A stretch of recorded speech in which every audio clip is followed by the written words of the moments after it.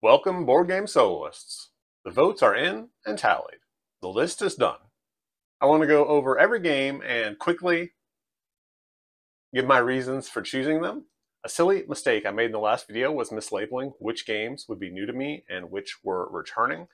It doesn't really impact anything, but I wanted to clear that up. You can see here the column A are the games that I chose that are going to be ones that I've played before. And column B are new games that I'm going to learn. And then column C are filler games, which are about 50-50. Anyway, thank you very much to everyone who commented saying what they want to see on the channel in the coming year. It's so helpful. I was really happy to be able to respond to most of you and say that the games that you called out as being most interested in are ones that are indeed making the list. Hopefully that means that you'll enjoy the content that's coming this year from this channel. You can see the ones here that I've marked in green. Those are the ones that in the comments were specifically mentioned. So I am noting those to take special care to try to make sure that I get them to the table. As far as your votes for a game that is not on the list, what I suspected would happen did happen, in that there was no overlap between any of them. So a handful of games got one vote, and instead of doing something like putting it in a poll or delaying it with another video, which just seemed like overkill, I just chose. So this process helped me decide two things. One is the game that I chose that was mentioned was Journey: Wrath of Demons. It's a game that for some reason I had not put on the list, but which I have owned for years and do want to see what it's about. Also has really nice hips miniatures in them, one of which I even glued together. And I would like to get them out and use them for general use, even if I don't end up loving the game. The second thing is there was a comment about being interested in affordable miniatures agnostic skirmish games. And it hit me as being an area where I would like to explore it more in the coming year. You might say to yourself, after looking at this list and seeing that I hope to play Doomed, Forbidden Psalm, Last War, 5 Leagues, Super Skirmish, Strays, Steampunk Saga, 5 Men in Pulp, and Warlord Ascendant, how much more time I possibly could give to miniatures agnostic skirmish games. But the thing is that while I can show you myself playing them and I can do reviews of them, getting into the point where you can actually play the game yourself can be a little bit intimidating. And I want to show all of you the legwork that I've done, the tools that I've gathered, so that some of that process is easier for you, so that it looks more accessible, because it's not that complex. It's just there are a lot of things to think about. And once they're kind of all laid out, it just makes it easier. With inflation and freight costs going out of control, especially in our little niche hobby, I think that these sorts of games, and ones that don't involve miniatures at all, are a really viable way to not get priced out of the hobby for a lot of people. That's one reason, besides the fact that I own them, that I want to include those PDF games where you invest in a PDF and then you have no freight to pay. And some just require, say, dice and pencil, and others require miniatures and terrain, but these are one-time purchases that you can build as you have the money to, and then reuse across every game. I mentioned one reason for my slowing down on buying games is that I have too many. And when you look at my shelves and how many of them are in shrink, you will probably agree with me. You probably also think that's a guy with a lot of disposable income. Well, that was true, but it was true when I was working as a programmer. Now I'm self-employed and my disposable income is way down. The good thing is I took that time with more disposable income to build a really, what I think is a really good foundational collection of board games that I love, and then a bunch that I haven't even played yet. But also, there are these rules-only games that I buy as PDFs that are going to be an affordable way to play new games in the future. Time is the most precious resource, which is one reason why I haven't been able to make as many videos for you guys as I would have liked to by this point. Being self-employed, I can literally be working at any point. There's so much to do, and every moment is a trade-off. But with this fresh list and all of your responses, I am feeling very energized and ready to get to work on a batch of videos for all of you. So before we get into the list, which I described in the last video as one of my best surprise anti-FOMO tools, I want to highlight a channel that is actually another one of my personal anti-FOMO tools and should have way more viewers than it does. QVO Games. So Juan makes a video every single week of the games that will be hitting retail shelves. Channels like Shelf Clutter and Room and Board do a great service to us by keeping the entire community up to date on Kickstarter games. It's a ton of work, their content isn't evergreen, and because our niche is so small, they don't get the level of success that they deserve. But QVO Games is putting in all that work, is making content that also is not evergreen, and is doing it with none of the Kickstarter hype leading people to his channel. And yet, in his last video, Juan said that people have been asking him to cover Kickstarter games and that that's just not his mission. This guy is a saint. Because of his work, I don't stress about passing Kickstarters by and waiting for their retail release, because I know I'll eventually see the game in one of his videos, recognize the cover, and remember to look into it again. And he seriously also has one of the smoothest deliveries in the biz. So please go check out QVO Games. I'm putting a link in the description. Okay. So let's quickly go over all 70 games on the list, 50 full games, 18 filler games, quickly. So we're gonna look at this column first, the returning games. So first up on the list is Apocrypha Adventure Card Game. Talk about this game. It's so much fun. I want to get an actual review of it in front of you guys just to increase awareness of the game. Next, Dark Souls, the board game. So I own a bunch of the old stuff and I own one of the sets of new stuff. Some cards got released that let you mix the old stuff into the new stuff. I haven't tried it yet. Got to get those cards printed and get this beauty of a game to the table. Eon's End. I've got too much Eon's End to ignore it for a year, and I always enjoy it. So you're going to get to see me cover a game that has more than enough coverage. Monsterlands. This is a game that does not have enough coverage, that does not have enough people who know about it. It's super fun, dice placement with great art, and usually can be found at a very reasonable price. Honestly, I got it for like a ludicrous price. So I want to put that on everybody's radar. War Against Darkness. I want to show you guys the way that I use the War Against Darkness cards to play, potentially the way that I use the Forgotten Depths game to play, and also maybe diving into the new Troublesome Towns expansion. I really should get that printed out and get started on Troublesome Towns. So Catharsis. I really want to spread the word about this game. It's a Yahtzee type game. It's a very fun puzzle. It's a very cool adventure. You've got all of your heroes that each play very differently, and then you've got adventure decks, usually with a big boss in it, but it's not a boss battler. Like, you're going through an adventure before you finally reach the boss. And not enough people know about it, but they just ran a Kickstarter, and I'm thinking that in their future they're going to be running more. So Horizon Spirit Island.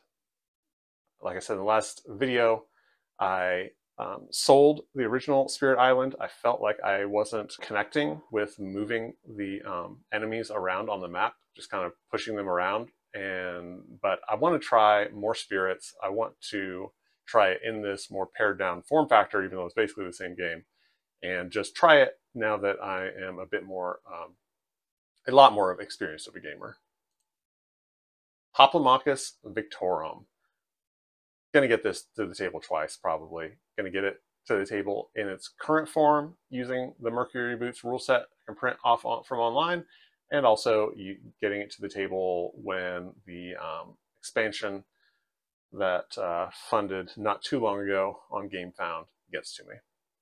Which means I might not get it to the table a second time this year. I will if it ships on time. Masters of the Universe, the board game. I'm going to try to play this with my son. I really enjoy this game. It's fun that you can play together against the AI, and to me that feels like the way to play this game. Great art. For me, great memories. A lot of variability because there are so many heroes and baddies to choose from, and you can play as either side. Warhammer Quest Cursed City. I need to play more of this game anyway, but I definitely want to show you guys the really amazing player-created expansion and really overhaul that Peter Cooper did. Conflict of Heroes, Awakening the Bear. I want to get a review of this done for you guys because I think that it is a good entry point into this sort of hex wargaming. It's not that heavy, and its AI is excellent. The problem is it is hard to get a hold of, and it is especially hard to get a hold of the solo AI. But I still want to show you guys because it's just such a cool game. I'm also going to see if I can work in Conflict of Heroes Guadalcanal using the same solo AI. I haven't played it yet. I have only looked at it, but I think that it's possible. It's going to be a little bit harder to use the scenario builder, so maybe I'll just play official scenarios, but we'll see. I'll give it a shot.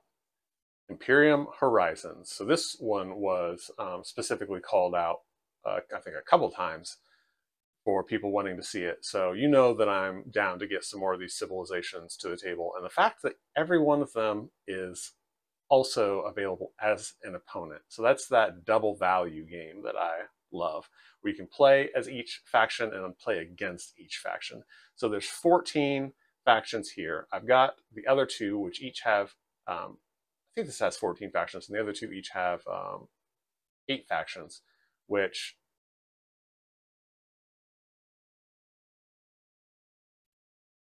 would mean 870 potential matchups if I'm speaking correctly. Like, this is a lifetime amount of content. If I can't get Imperium to the table this year to play it a handful of times, then I probably don't need any more than 870 potential matchups in my life. Robinson Crusoe, Adventure on the Cursed Island. So this is another game that I played before, but I played it early in my board game career, and it stressed me out. And I had fun, but it stressed me out. And I haven't gotten it to the table since.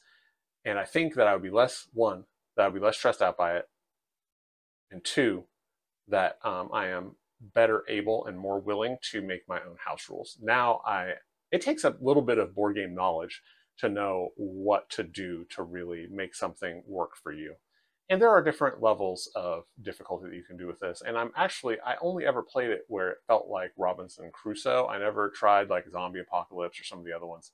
So I do need to get it tried out in a couple different ways. Oathsworn. Talk about this way too much and to not show it to you guys. And also, I'd like you to see the way that I managed to fit it on a table.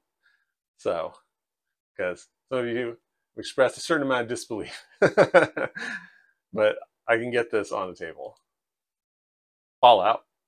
Hey, with the new series out, now's the time to do a review of this game, which deserves much better than its 6.9, as long as you include the Atomic Bonds expansion, which is their own fault. It's their own fault. You shouldn't have an essential expansion, and I feel like Atomic Bonds is.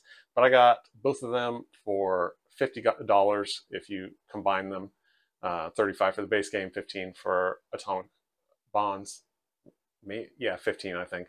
So That, I think, is more than reasonable, and I want to show you guys why it is a game worth considering. Dark Venture, Battle of the Ancients, Rob Lemon. I love the art style, and I think that more people need to see it. It's got those crazy variable factions. Seventh Continent, it's just been too long since I've played it. It's been so long, and I want to get it to the table. I didn't have any house rules on it last time, and I may house rule it. I will house rule it when I bring it to the table, because I'm not about that board game grind and going over the same stuff multiple times. 5 leagues from the Borderlands. Gotta table this one. This game is brilliant. It is the miniatures agnostic skirmish game that is an amazing deep campaign that has you generating your own world for literally the best emergent storytelling that you will find, and shows you that buying a rule set only without another $100, $200, $300 worth of duplicate components doesn't have to be a shallow affair. Marvel Zombies, yeah, semi-shallow affair, but very fun. And I tried recording it before, and the footage was terrible. So Sanctum, I just get this game to the table once a year. I love the dice manipulation. It's dice manipulation in the game. I also think that it's a lot more like Diablo, but than most Diablo-like games, but they should not have sold it like that. And so I want to show it to you guys, give it its fair shot. Okay, so now we're going to go on and look at the games from the learning column. So these are all new, and this is ambitious for me. I get pretty easily intimidated by learning new games, but I'm legitimately, like, I was feeling a little bit not burned out, especially not on making videos, but I just wasn't having the energy to get games to the table. And I realized that it's because my list had basically run down, and I feel so energized by all of these options that I'm like super excited. Okay, The Doomed. No tracking, no stacking, skirmish miniatures game set on a retro futuristic planet. It's a skirmish game that's simple and that has Monster Hunter style stuff going on. Forbidden Psalm. It's that Merkborg style. I mean, I love it. It's both so dark and yet so tongue-in-cheek. But it is a miniature skirmish game, perfect for solo. Forbidden Psalm, The Last War. So Forbidden Psalm, but set in a trench warfare system. Abomination, The Heir of Frankenstein. A Euro that I think could make a list of best horror games if it's as good as people say.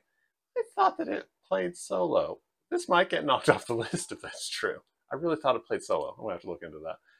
Primal. So this one still has to actually arrive before it makes the list, but it's, from what I understand, shipping to distribution centers and looks fantastic.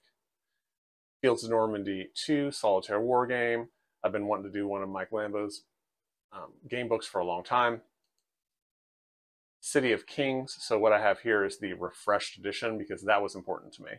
The refreshed edition addressed several of the issues that people had with the first printing of City of Kings from a balance standpoint. So I've been really intrigued by this game, but didn't want to deal with those issues. So once I found it on sale with the issues, you know, dealt with to some degree or another, I bit. Street Masters. I love Hong Kong action movies. I'm hoping that this feels like a beat 'em up plus Hong Kong action movie. Plus, I hear that they've got sets that match all sorts of different action movies, Rambo, and maybe I'll even snag some of the new expansions if it works for me and I get to it soon enough. Unicornus Knights. It's got this princess who's just kind of impetuous, we'll say, just charging along, heading straight for her enemy, and you have to keep her alive as one of her advisors who she will not listen to. I just am a little bit worried about getting this board to fit my table, but we'll do it, and we'll do an unboxing. Almost all of these will get an unboxing. All of them that aren't just game books. So that's a good thing.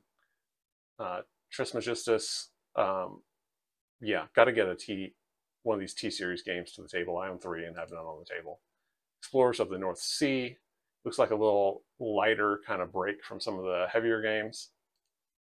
Dawn of the Zeds, not a lighter little break, but I know that you can add things in as you learn. So looking forward to getting this tower defense game played and no longer being a coward. Zona, along with Fallout and Doomed, we are continuing in that post-apocalyptic vibe. Zia, Legends of a Drift system. So it's going to be questionable if I can fit it on my table, so we'll be testing that out. And I'm going to have to learn the solo at the same time, which is in a separate expansion, but I'm down for it. I've heard it's a lot of fun. As long as it fits the table, we're good. Shadowscape, rated very low. I don't know why I felt the need to search this game out.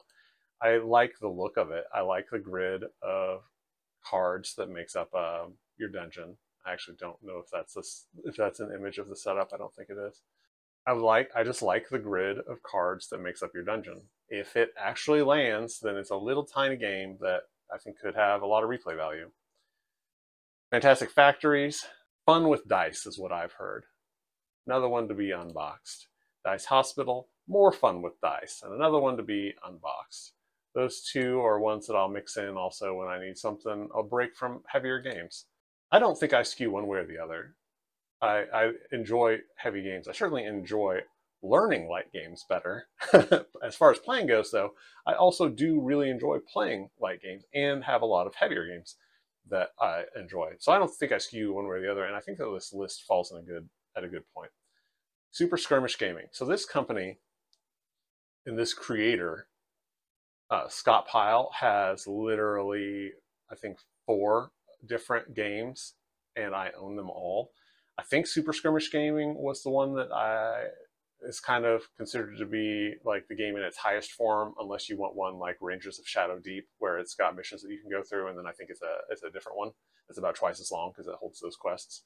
Anyway, I'll find the one for the right balance because I got to get my Marvel Zombies and my Marvel United miniatures on the table and show you guys how you can, reuse the stuff from your existing games to have a really satisfying gaming experience while only spending $10 on the rules.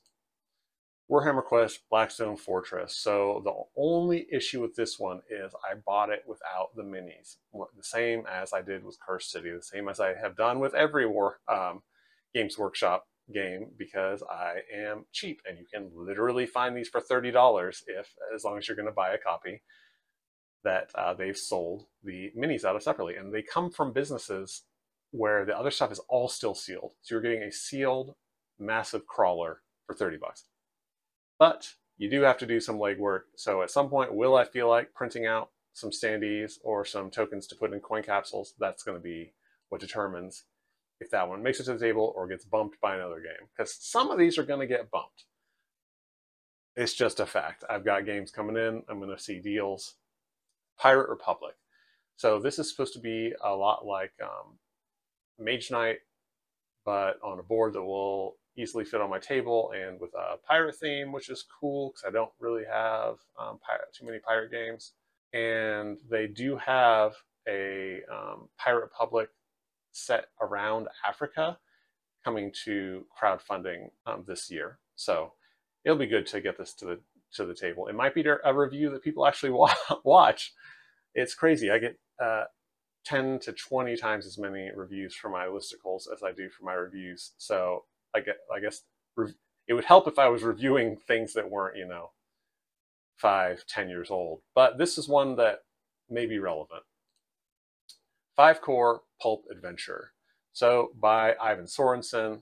I really want to play a pulp miniatures game, and I settled on this one because Ivan Sorensen's awesome. Shadow Kingdoms of Valeria. I don't know what caused this to visually just click with me, but it has, so I'm excited to get it through the table. Bloodborne, the board game, did not initially hit with me, but Chalice Dungeon mixes it up, and I'm and hopefully takes out almost all the narrative, because that's actually the part that I had problems with. I just wanted to play the game. I didn't want to go through all that narrative. I like how in the Soulsborne games, how especially from Software, there's tons of lore that you can get if you want to read the descriptions of items, and you can put together the visual clues from the environments, but you don't have to. You can just play through the game. All Bridges Burning, the coin game for the coming year. It's also another 3-faction coin game. Dungeon Degenerates. I like Overland Adventures, and yet I haven't gotten this game to the table. That is a crying shame. I want to scorch everybody's eyeballs out with this one. 6 Crowns in Hell. So this is a non-miniatures printout kind of solo RPG. I'm excited to try it out because I think it'll be, if it lands, that it has ways to compel everything forward. The Strays, Brett Nugent. It's a shame that I haven't gotten this played already. I've got the terrain ready. I've got my little soldiers ready. Let's do this. Warlord Ascendant, Skirmish Miniatures, Agnostic Game, soloable. Journey Wrath of Demons. So this is the one that I've had on my shelf for forever that I need to get out, get tried, see if it's worth keeping in a collection that already has a Zombicide. And it was requested. Gaia Project, another game that I was scared of but do want to play. I have this on as an app. Won't play on my tablet, but will play on my phone. So that is a very small screen for playing a game like this, but I may give it a shot to try to teach myself how to play it before learning the board game. That is something that I do if it's possible. Because the hard part with board games is that they don't tell you what you can't do. In video games, you run around and you have to learn what you can do. Sometimes that's not obvious, especially if there's no tutorial that tells you, but you always know what you can't do because you can't do it. It just doesn't let you do it. So having to know exactly how the world works, like I like playing an app because it doesn't let you do the things that you can't do. I like learning from an app because it doesn't let you play the things that you can't do. Then I will switch to the physical game to play games in the evening, but sometimes I will play apps if I'm just itching to have a little game experience in the middle of the day. Now we're going to move on to my fillers for the year. This list I didn't really limit because I just need to at a glance be able to choose a good game. Sometimes I'll forget about a game and just end up sticking to like Regicide and For Northwood if I don't have these reminders. So I'm hoping to get more filler games played because each of these. But one thing that I should tell you is that I'm not using filler here in the way that you might use it to indicate a short game that you're going to play like on the same night as longer games with like your board game group. For me, it's a filler because it fills gaps in between putting large games to the table. Like I might want to do an unboxing, but and I need to be at a point where I can record that, but I'm done with the game on my table, and so I'll break out one of these.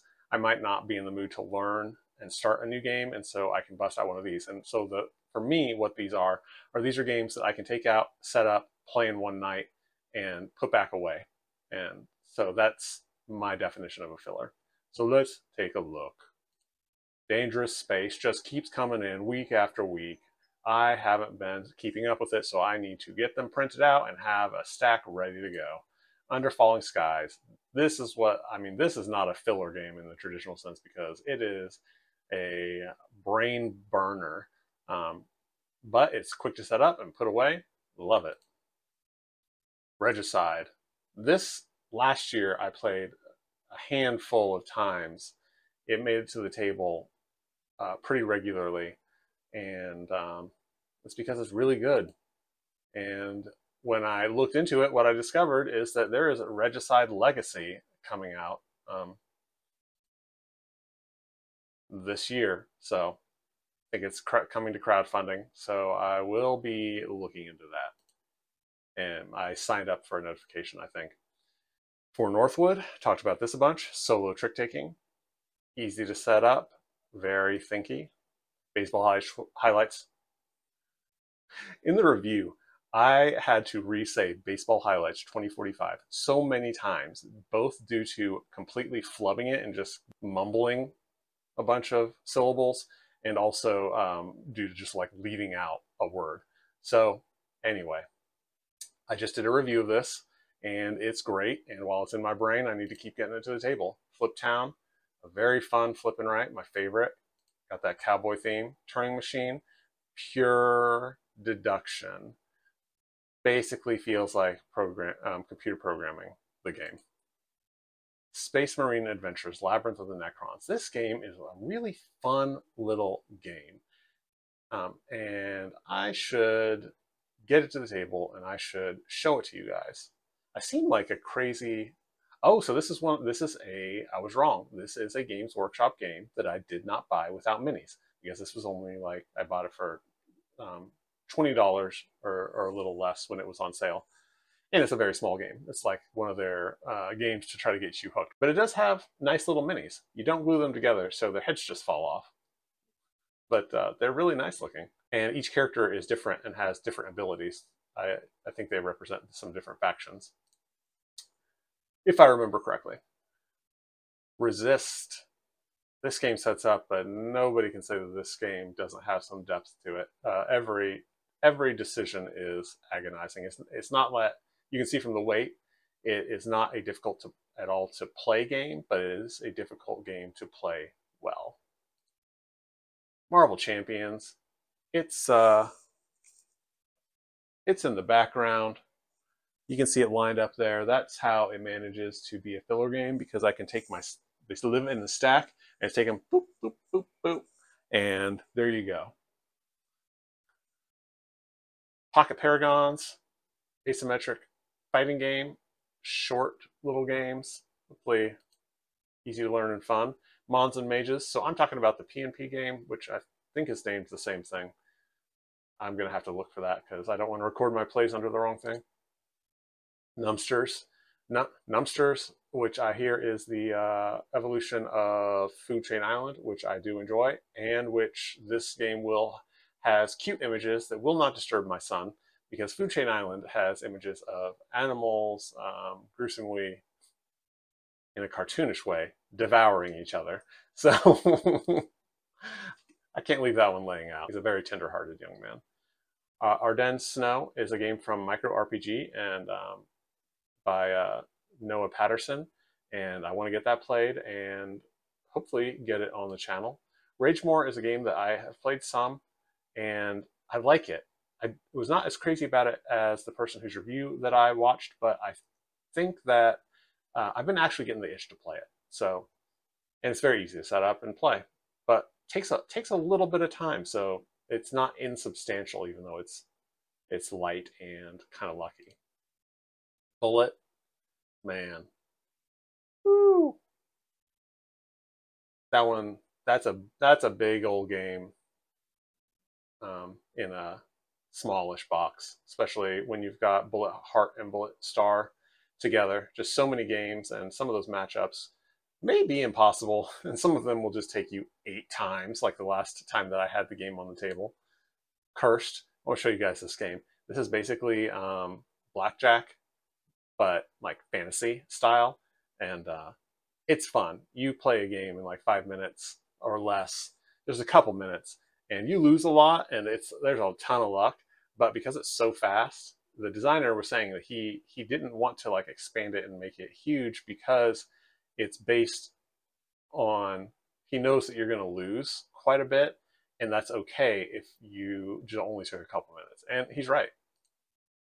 Marvel United, probably too big to say that I can get it out and easily table it with as many boxes of it as I have. But it is a game where I will make that effort in order to play with my son, but it's not going to live on the table necessarily for a week at a time, maybe a day or two. And then along with these, of course, I'm going to be doing my top 5 lists. I love making lists. You can see that. And I'm just always thinking about these things.